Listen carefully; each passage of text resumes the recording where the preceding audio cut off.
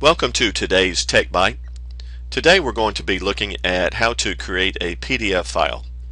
One of the most common questions that we get is how can I send an image of the design that I'm working on to my customer over email so that they can look at the progress that we've been making.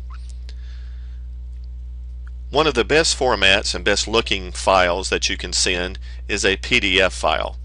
That happens to stand for Portable Document Format.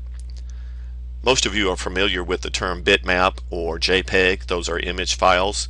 It's the same thing, only in my opinion a PDF gives you a better rendering or a better capture of the screen that you're working with. So let's see how to do that. I'm going to open up a job that I have already created just for this example today. It's just a very simple job just so that I can print out an image. And let's go to the 3D screen, and I'm going to zoom in a little, make it a little bit better, and let's do a rendering. Now what I want you to understand about a PDF is that that is software that you have to install on your computer. There are two types of a PDF. One is a PDF Reader, which opens the file that you create and allows you to look at the image. The other is PDF Writer.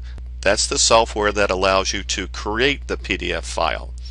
You often hear us use the term print to PDF. Well, that's pretty accurate. If we were to print to a regular printer, a hard copy paper, we would click on the printer icon and we would print to a hard copy. We are sending an image to the printer. Well, we're doing the same thing with a PDF file. We are sending an image to the PDF file.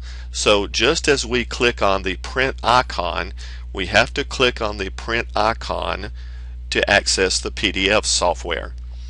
Now the PDF readers are generally free. Most of the time a computer will have a PDF reader already installed. If not, there are many PDF readers on the internet, and you can download and use them for free. Probably the most common is Adobe software. It has PDF readers and writers. Now the writer software, which actually creates the file, generally you have to pay for that. There may be some that are free out there. You can check and see.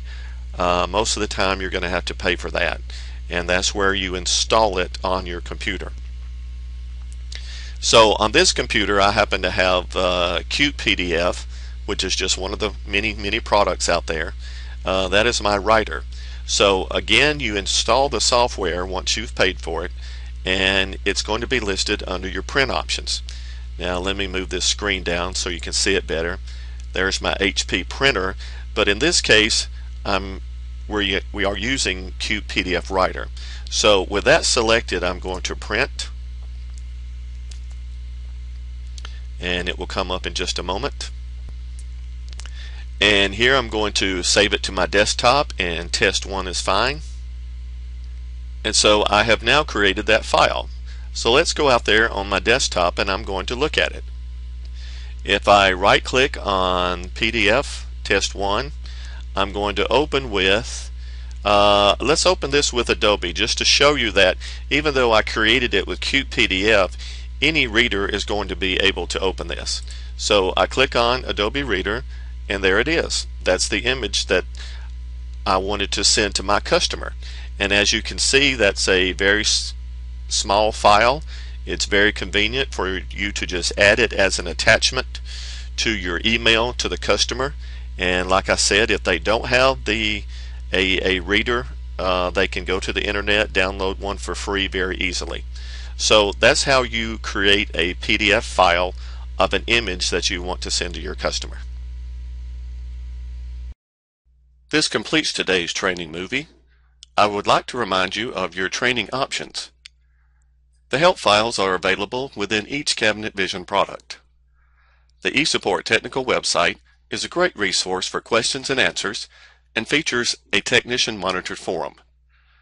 Regional training classes are available, so please contact your customer service representative for the classes in your area. If you would like someone to come on-site to your location and train your team, this can be arranged. Online training is a very convenient method for training over the Internet. The e-learning training series is a series of topics which you can purchase online and download for immediate use.